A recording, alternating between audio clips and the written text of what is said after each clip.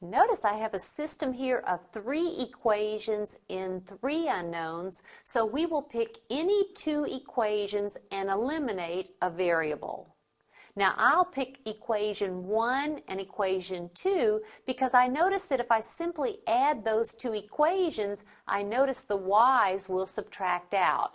So I'm adding equation 1 and 2. And watch what happens. 2x plus basically 0 is 2x.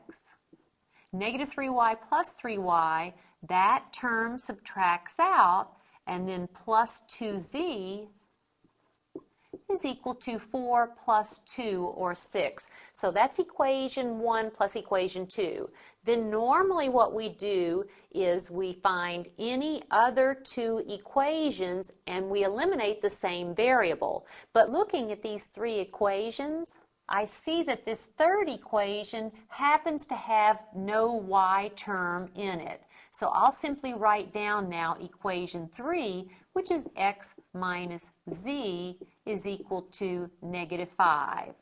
Now treat this as a system of 2 equations in 2 unknowns, and let's solve this system. To do so, I'll write the first equation down again, 2x plus 2z is equal to 6. The second equation I'll multiply through by 2.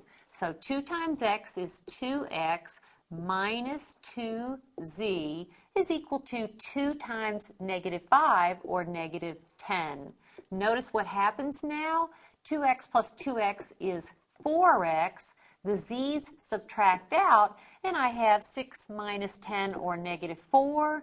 And if I divide both sides by 4, I'll have that x is negative 1. So I have an x value. It looks like we have one ordered triple solution. The x value is 1. How can we find the corresponding z value? Pick an equation in x's and z's only. I'll go ahead and pick equation 3.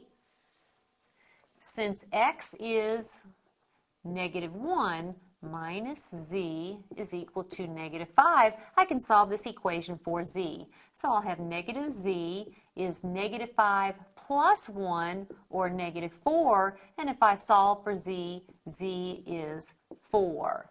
So I know z is 4, and how do you think we can find y?